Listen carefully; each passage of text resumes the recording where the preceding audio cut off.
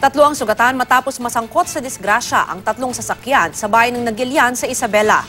Ayon sa Nagilian Police, sinalpok ng isang closed van ang isang service bus ng Kawayan City Local Government at isang kotse. Sa lakas ng salpukan, sugatan ng tatlong driver. Pinakamatindi ang tinamong sugat ng driver ng truck na si Jesse Boy De Vera na naipit pa sa kanyang sasakyan. Kritikal ang kondisyon niya sa ospital.